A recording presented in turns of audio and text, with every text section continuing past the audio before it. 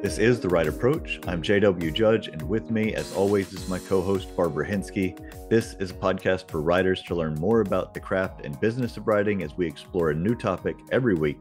Our guest today is Janet Fox. She has authored more than a dozen children's and books and YA novels. She is a book coach, has a Substack under her name, and her new book, The Mystery of Mystic Mountain, is due out later in 2024.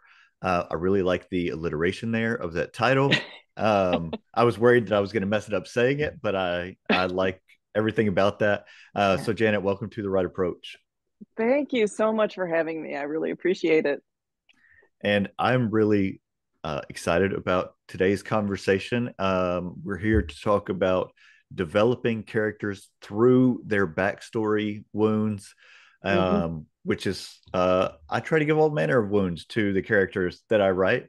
And I think this is something that people can fairly easily identify with.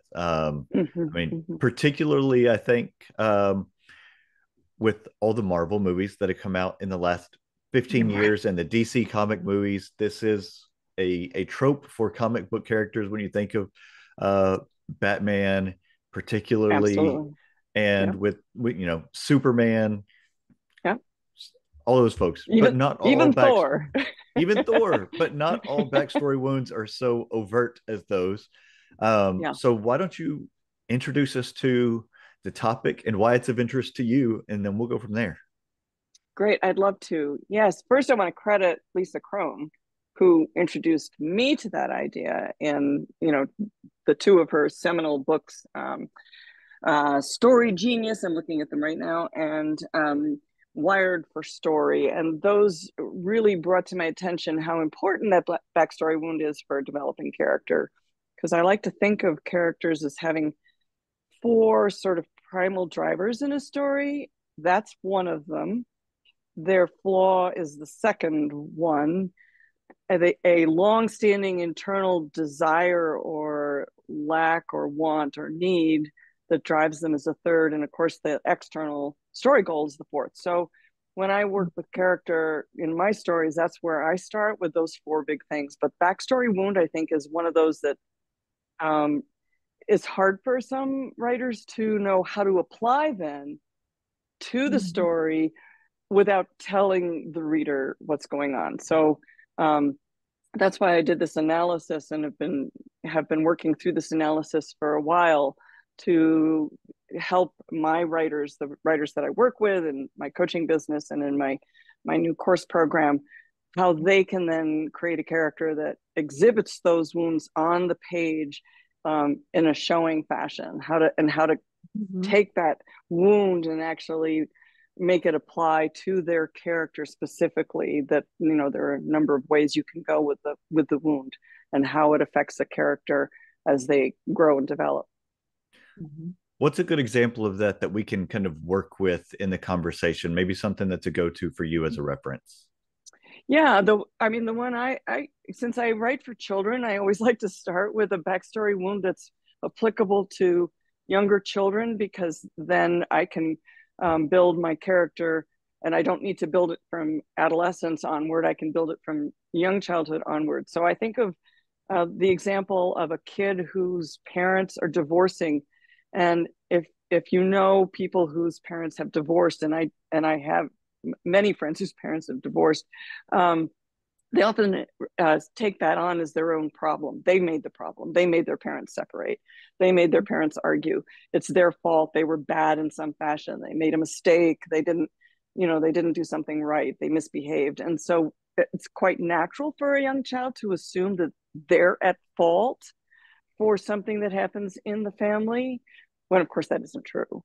But that is a wound. That's a wounding experience. Bullying is another wounding experience that a young child might experience in school or on the playground, or failure of some kind.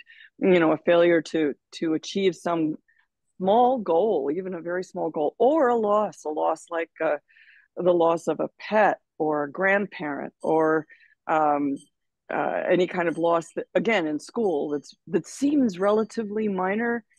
But when a child assimilates the blame and the guilt for it, it can sort of begin to grow and fester. And that's where the wound starts.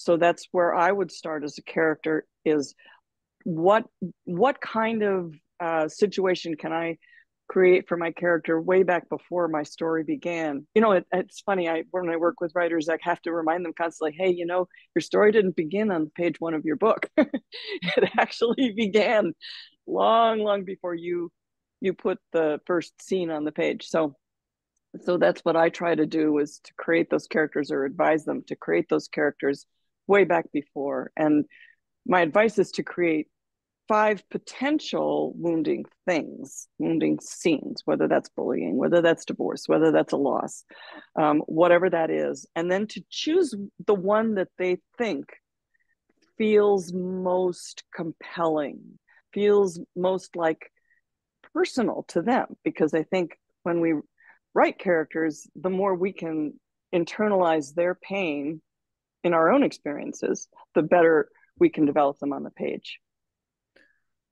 So, I think you referenced this earlier. It's important to, you have this event or this occurrence, these things that happen, Right, and you need to right. build them into your character without the character saying, I am exhibiting this behavior because my parents divorced Yeah, and I am hurt over that. Because first of all, right. most of us don't have that self-awareness. Exactly. Um, and second of all, that doesn't make good for good storytelling. So what are Right. some Yeah. Yeah. Or methods you use?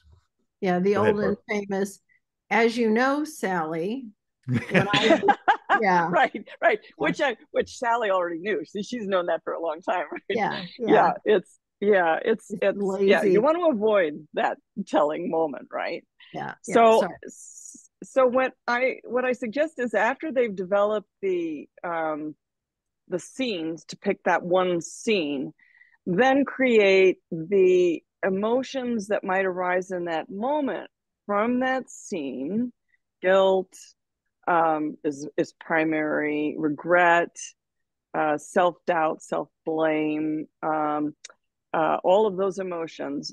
And then as the character grows, and it's like a festering wound that they've just tried to ignore, and maybe buried in bandages. And the bandages are the problem, right? The bandages are what make for us as humans to seek therapy in adulthood. Mhm. And so if you think of your character as having this wound that they're trying to just hide or ignore, then they're going to create an emotional response to it, which is, I'm going to avoid this situation every way that I can.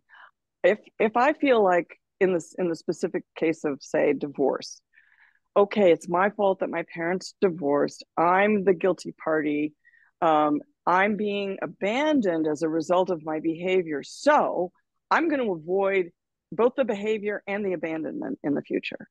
And avoiding abandonment means withdrawing, means the character emotionally withdraws from situations. And that can manifest in so many different behaviors.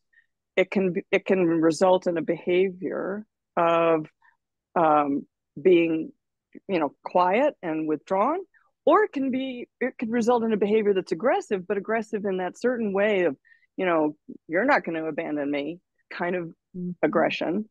um, and so what you take the emotions, and then you create the behaviors that manifest from those emotions. And then from the behaviors, you can create mannerisms, which is what stage actors do when they're studying characters and their emotions that they want to portray on the stage, is to find those tics or mannerisms, or those external behaviors that show the internal emotional state of their character that they're portraying on the stage. Does that make sense?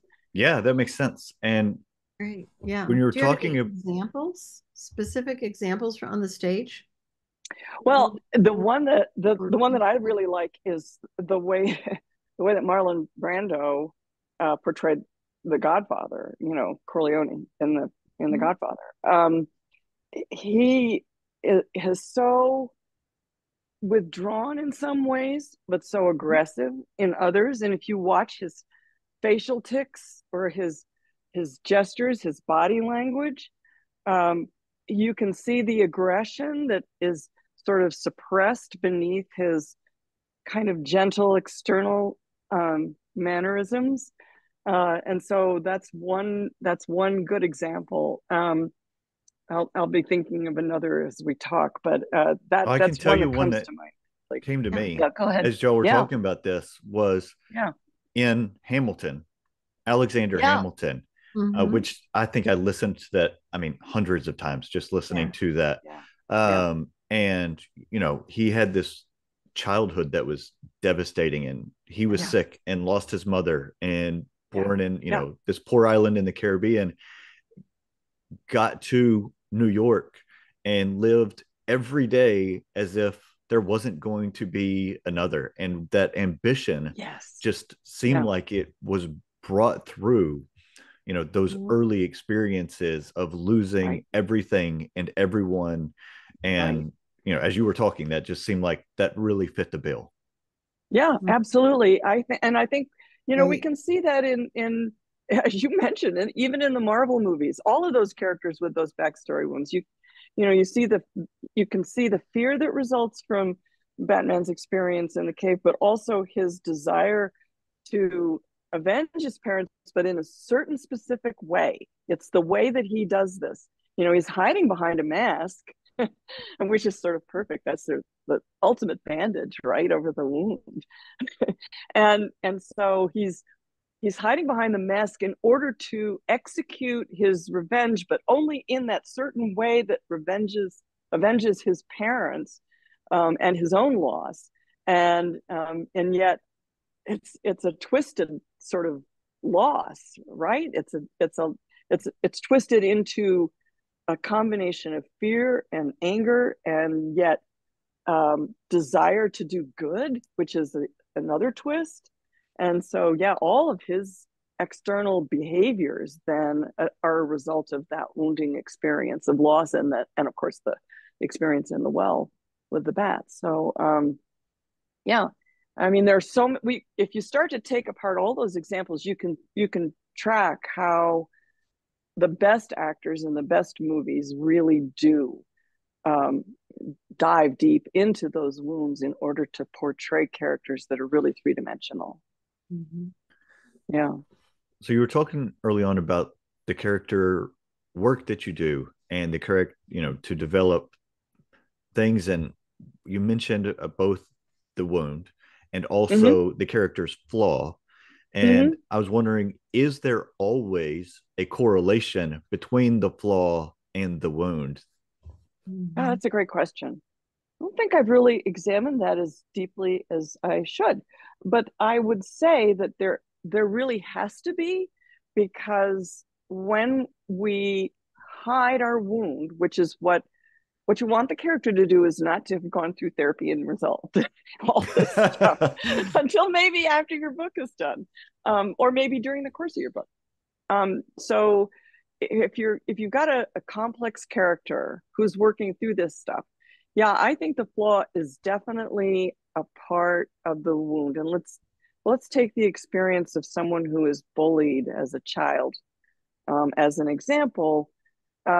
Someone who is bullied is often likely to turn into a bully later. It's just a response to being, I mean, you could say that they would turn into someone who retreats and hides and buries themselves, but a lot of bullies result from bullying. And if the person who is bullied then becomes a bully, that's obviously their flaw, right?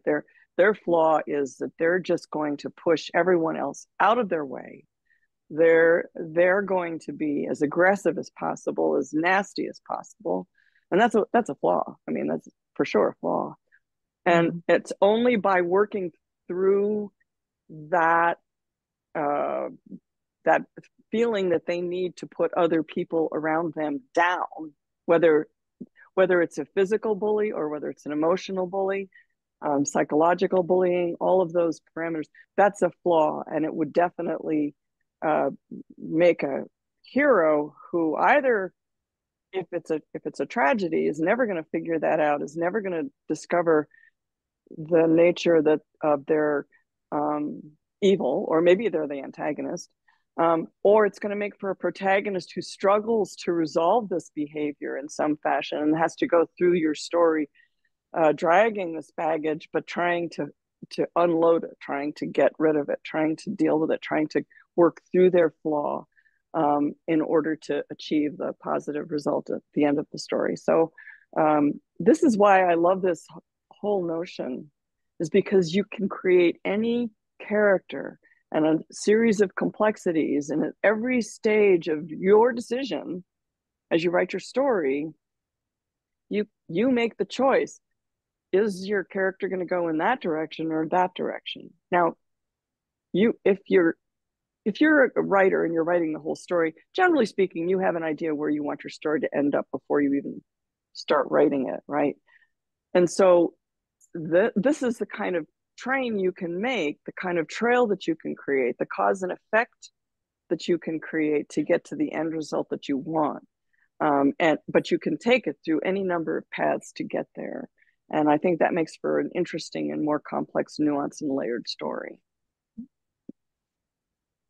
As I think about the novels that I've written, and I write for adults, Mm-hmm. you know, I have a trilogy and then a couple of others, and as I think about the characters, it wasn't usually that their backstory the point was the point of the plot. That wasn't Right, carrying right, the story, but it right, certainly colored who they were and how they interacted with the world around them, and carried themselves throughout the story. And then sometimes those things would come to the forefront, and you would learn about some of the backstory as it was relevant or needed as right. part of the story. And so I wonder if in writing children's books that differs, and if for you those tend to be at the forefront of the story and dealing with those issues, or what your experience is. Mm-hmm. Yeah, that's a great question. So I don't think it's very different, honestly. I mean, there are two things to your question here. One is the actual technical aspect of backstory, and the other is then the fact that I'm writing for children. So technically, I try to put backstory as far into the story as possible. So in other words, if I've identified this backstory wound, whatever it is, however small it is or big it is, I don't write a scene that goes into the beginning of the story. It comes out either just sort of in whispers, bit by bit as I tell the story, or if I think I need a scene at some point that explains this person's behavior, I might put it in as a memory inspired by something in that moment of the story that's way back in there. Um, but I try to leave it not, I don't try not to put it technically, as it were, in the beginning of the story. So writing for children, most of those wounding experiences are going to be small, right? Because I'm dealing with a lot of my characters in a picture book. That's a whole different matter that goes for, I think that could be a whole long discussion for another day. But in a middle grade novel, I'm dealing with a character who's usually 12. So it's not going to be something, I mean, there can be a terrible traumatic experience by the age of 12, but let's say the character is dyslexic, just as an example. That's a Mm-hmm. wounding experience because you feel inadequate, you feel stupid. Maybe the people around you think you're stupid because they don't understand dyslexia, and you're manifesting it by not, you can't read, so you're embarrassed, you don't want to be in school, you don't want to go to school, but you still love stories, or you still love the telling stories or being a part of the school experience. So for that character, the dyslexia is then manifested in that behavior of however the character manifests. So she could be aggressive, like, I'm not stupid, or she could be withdrawn, and withdraw from the whole thing and hide in the back of the classroom because she doesn't want to be seen. She doesn't want the teacher to call on her, so she's never going to raise her hand. Or it could be the opposite. She raises her hand every single time because she wants to make a point. So I don't usually then let the reader know specifically that she's dyslexic, because whether that's a wound that she's had from birth. So that will appear in the course of the story as a clear sort of inability to read, inability to to grasp the concept of the book that she's got in her hand, or trying so hard, or having someone read it to her, or finding an audible book. Whatever that is, I weave it into the story, so it's not something I throw in the reader's face. So yeah, for writing for kids, it is different than writing for adults in that you're manifesting tinier behaviors over a longer period of time, I think, than creating a big wounding experience that then you'll show maybe late in the story. Does that make sense? For sure.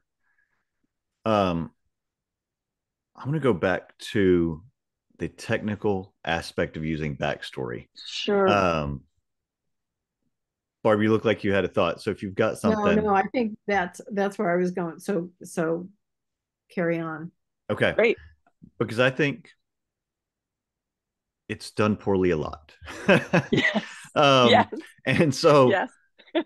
One of the things, and I don't know where to attribute it, but I listen to a lot of story theory and read a lot of story theory. Sure. And it's important to get the reader fully invested in the present before delving into the past. Could you elaborate on that for us? Sure.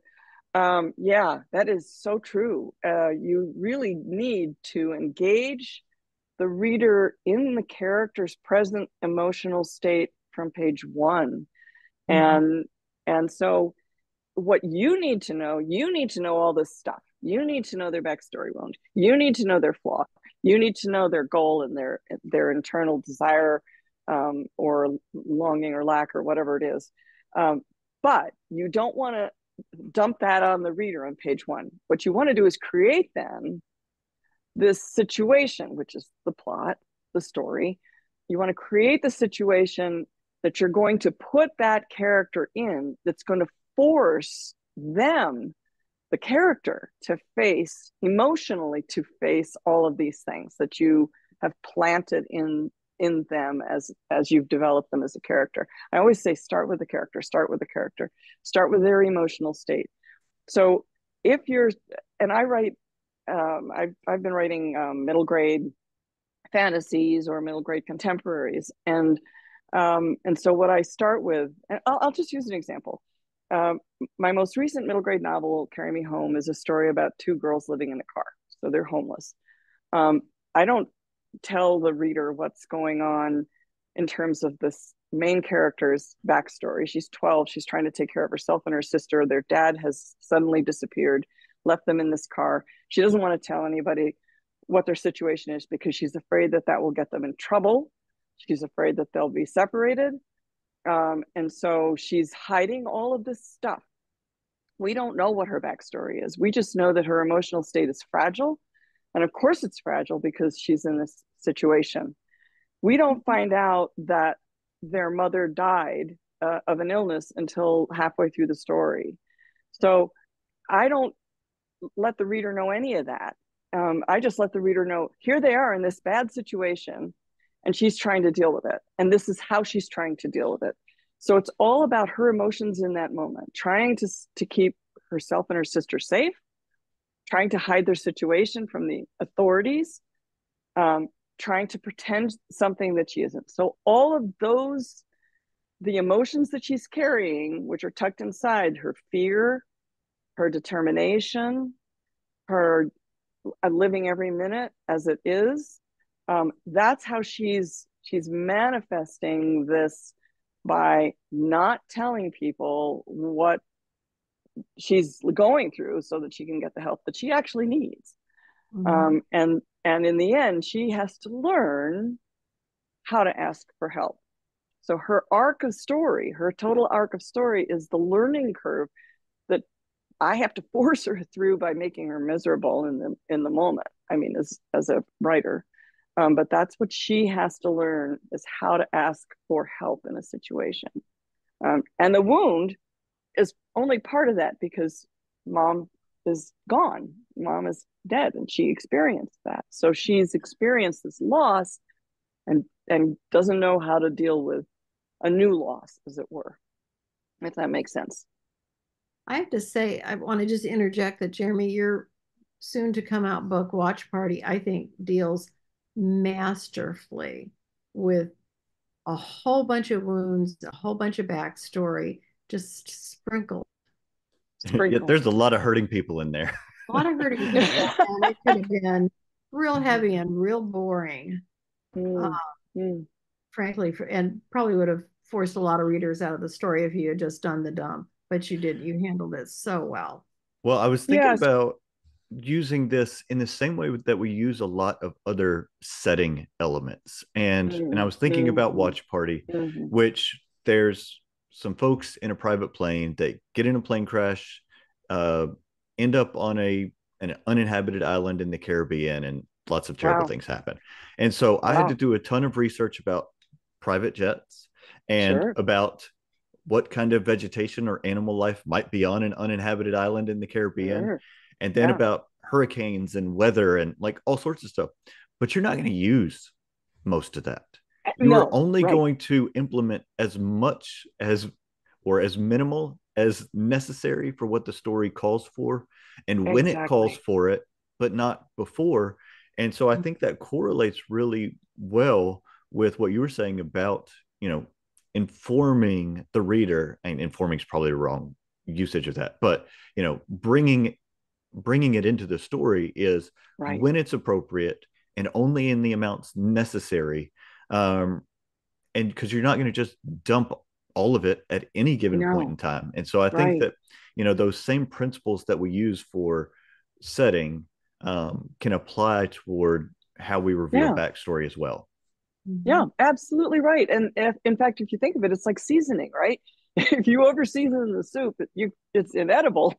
So I would say use that backstory as seasoning where it's needed, and where you can weave it in a completely natural way. In the case of Carry Me Home, I don't think that I've ever revealed to my main character's friends in this new environment, ever in this story, that mom is dead and that she witnessed it. It just isn't part of the current story. It's part of her character. So the idea is there, and as you say, it's just like setting, where how many, what the actual type of tree is, exactly what the weather will be like, but you may never use it except in reference, in sort of an implied way, but that's I think that's a really good analogy.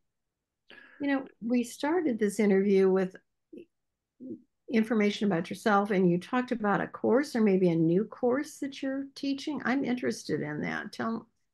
Thank you for asking. I've been in this industry for 25 years, so I feel like I have a lot of understanding and knowledge and craft, and love to explore it like you do. And I toyed with the idea. I have an MFA in writing for children and young adults, and I toyed with the idea when I was in that program of going back and teaching there. Well, COVID happened, and so I began book coaching one-on-one with students, and I just found it so satisfying to share this information. But I was sharing it with one person at a time, and I thought, I could either write a book, which I could do, or I could create a series of courses and put them online. And so I chose the latter, and I've created about 50 hours of course material and a number of lessons that, from soup to nuts, for writing for children. And I've created a program that people could join and become part of this membership group, and they have access to all those courses. Plus, we have Zoom meetings twice a month. Plus, I have a private group meeting room where we can ask questions and interact, and they can make connections with other writers. So I feel like that's sort of a legacy project, if you will, for me, leaving a lot of this information I have, and I'm adding to it all the time. Stuff that I know about writing, and stuff that I think is important for people to know. And I'm very happy with it. And I think my students are too. So it's very satisfying. Where's the best place to access that? Oh, thank you for asking. It's called Fox's Den. And if they go to my website, which is janetsfox.com, they'll see right at the menu at the top, Fox's Den, and they can look at that and then look at the whole program, see what I offer, and join right there. So I would love to have more students. I feel very good about it. I feel like I've really put my whole heart and knowledge into it. So yeah. Sounds very interactive. I mean, it is very interactive. Yeah. I like that part of it. Yeah. Much more Thank so you. than a book, I think. Well, that was sort of my feeling. It feels more like I'm in the classroom, with people. Yeah. So fun. Well, this is a very natural place for us to bring the interview to a close. I don't know if you have social media that you use regularly, but if so, tell us what you use, and also if you have other website where your books are and that sort of thing, apart from your courses, let us know that too. Oh, thank you. Okay. Now Janet S. Fox is my home. It has everything on it, my books, my other courses, because I have some static courses. That's where I started, but I like this group even more, Fox's Den. So janetsfox.com. And then I am on Instagram under Janet S. Fox. I am on Facebook, Janet S. Fox, and Pinterest as well. So you can find me on those 3 sites. And please follow me. I'd love to engage in conversation. If you have questions about craft, I really love talking about writing craft, clearly. Yeah. Well, thank you so much for your time. I really appreciate it. Great. Thank you guys so much. It's such a pleasure to meet you. Yeah, very good. Thank you.